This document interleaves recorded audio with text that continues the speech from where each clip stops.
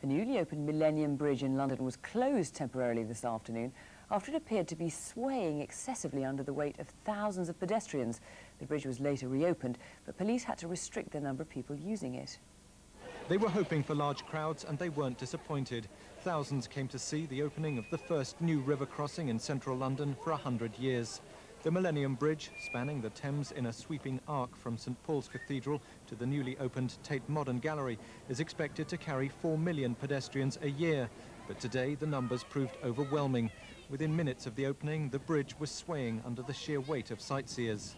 I think it's marvellous, but it doesn't half sway. It's like being on a ship. I didn't expect it to move that much, but now that I'm getting used to it, it's fine. It's weird. It's right. But it's moving. Most took it in their stride, others voiced their concerns to police, who closed the bridge while they consulted safety experts. The bridge's designers say it was built to allow some movement. Organisers of the opening say 100,000 people have tried to cross here today. Even with restricted access, the bridge is still swaying, though engineers have reassured police that there's no safety risk.